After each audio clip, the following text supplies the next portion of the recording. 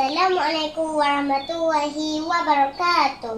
My name is NURHANA HUMAIRAH BINTI HAFIZ. I'm from today Nami SK BANDAR MERSING. Today I will tell you a story entitled The Donkey Who Thinks He Is Very Clever by Suzy Leong.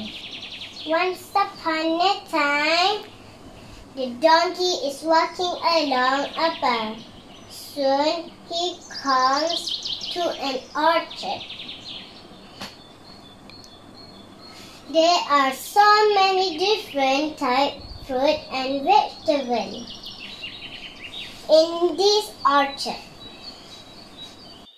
The donkey looked at the apple on the tree. Then donkey looked at the pumpkin growing on the creeper. The donkey thinks he is very clever. He shook his head and said, "In nature, there are so many things that are not right." The bird came and said, "Tell me what is not right," pointing to the apple and the pumpkin.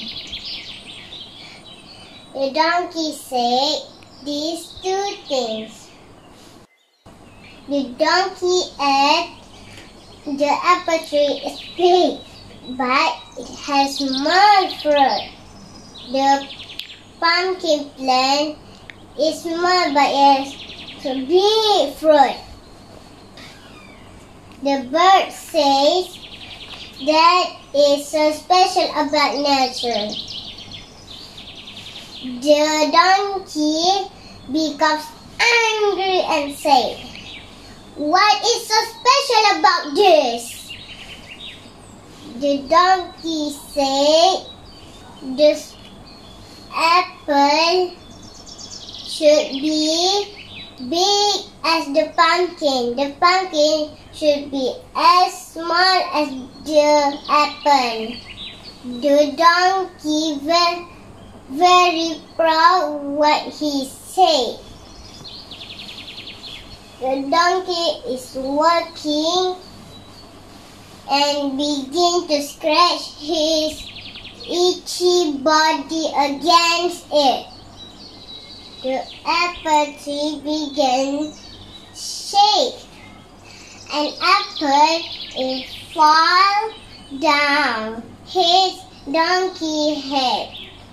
Donkey feels the pain and shouts, "Ouch!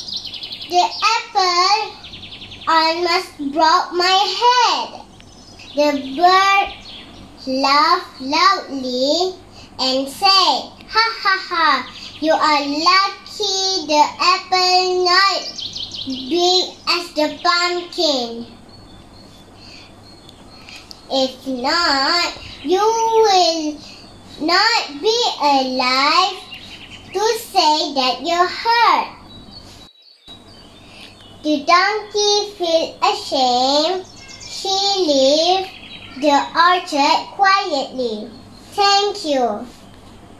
The moral of the story is we should not criticize something without knowing the reason to it. The end.